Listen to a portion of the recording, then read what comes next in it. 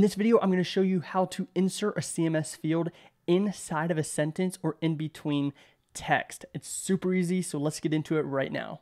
Okay, so I have this simple card made, and what we're doing is we're actually pulling from the CMS, from this team member CMS, and we're inserting some fields into sentences and pieces of text. So for example, this top paragraph, it says Johan Ferry is a Webflow developer for Fitr Media. There are two things in this paragraph that are being pulled from the CMS. Johan Ferry, his name is being pulled from the CMS, and then his job title, which is Webflow developer, is also being pulled from the CMS. Okay, so what you're going to do is for each element where you want to include a CMS field inside of a sentence, you want to drop in an embed element. Right here you see I have an HTML embed element. So to do that, just drop in an embed element. So I'm going to quickly drop one in. Here we go. Now for a paragraph, we want to use a p tag. So what you're going to do in HTML is you're going to write opening and closing p tags. This is basically, you can just think of as a paragraph. And then within this p tag, you're going to click up on this button right here. This is add field. And then we're going to click on name. Now this is pulling the name from the CMS. From here, we can write the rest of whatever we want to write just as normal text. So if we're using this example right here, Johan Ferry is a Webflow developer for Fitr Media. We're going to do Johan Ferry. Oops, got to go in here. All right, Johan Ferry is, now we have Webflow developer. That is his job title. So we're going to click on add a field again, and we're going to click on job title. So Johan Ferry is a Webflow developer, and now we're going to do for Fitr Media. We're going to save and close that, and there we go. It is perfect. Now, if I switch to a different team member, so Camille is a project manager for Fitr Media. You can see it works perfectly. So now for the headings down here, we're going to use the exact same technique. We're going to drop in HTML embeds, and I'm just going to preview this one right now. So what you're going to do is you're going to wrap your text inside of heading tags, depending on which heading you want. So H1 through H6, you can just enter in those heading tags here.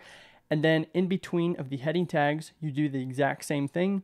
You click on a field, you drop in the field you want, and then you start writing your text like normal. Now, really quickly is this one we had, let me resize this. I'll just close it.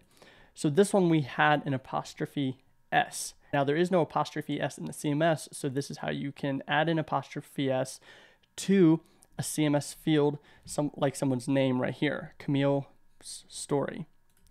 So what you're going to do is you're going to treat this CML blurb, like this CMS driven blurb, you're going to treat it just like a text. So you're going to add an apostrophe S right up against it, and then what it's going to do is it's going to collapse it all together as one word live on the site.